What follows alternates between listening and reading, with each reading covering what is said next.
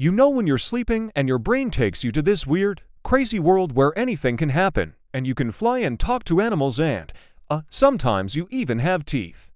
Why does this happen? Why do we dream of strange and unusual things? Well, it all has to do with what's going on in your brain while you're sleeping. See, when you're awake, your brain is working hard to process everything that's going on around you. But when you're dreaming, your brain is working hard to do something else entirely. During REM sleep, which is the stage of sleep when most of our dreaming occurs, our brains are flooded with a chemical called acetylcholine. This chemical activates our imagination and memory centers, allowing us to remember strange and funny things that we've never experienced before. It's like a remix of real-life memories and emotions mixed with our imagination. No wonder dreams can be so bizarre. So the next time you find yourself in a dream, take a moment to appreciate the amazing power of your own brain. Then hit that like button and subscribe for more videos like this one.